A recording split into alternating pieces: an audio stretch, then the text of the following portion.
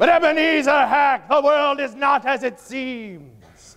Bring forth my sack.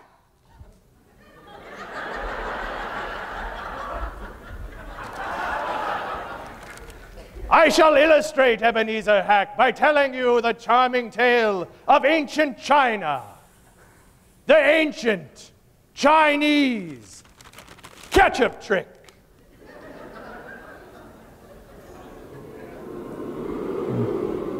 You've seen it before. Long ago, in the days of ancient China, small Chinese boys and girls would come running out of their huts, skipping, dancing, laughing, when the ketchup man came to town. And these wandering itinerant condiment vendors traveled from village to village, from prefecture to prefecture, performing their fantastic feats of ketchup.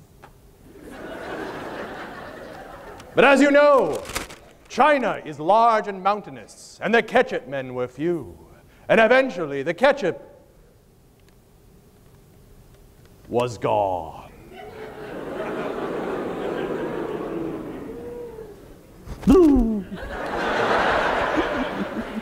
But then, oh, happy day, when winter turned to spring and once again the smell of lotus blossoms and tomatoes was in the air. The small Chinese boys and girls would come running out of their huts. Konnichiwa, konnichiwa, they'd say.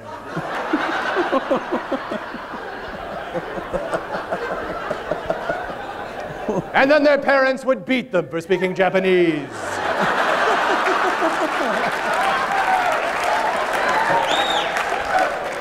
That's a smart crowd, all right.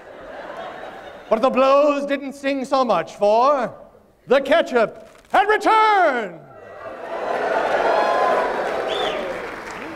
But then, with the rise of the Hung Dynasty, condiments of all sorts fell out of favor and food was mysteriously bland. For the ketchup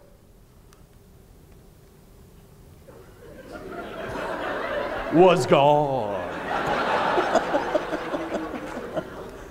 What do you need more? Do you not trust me? You need more proof, really? All right. Yep, gone.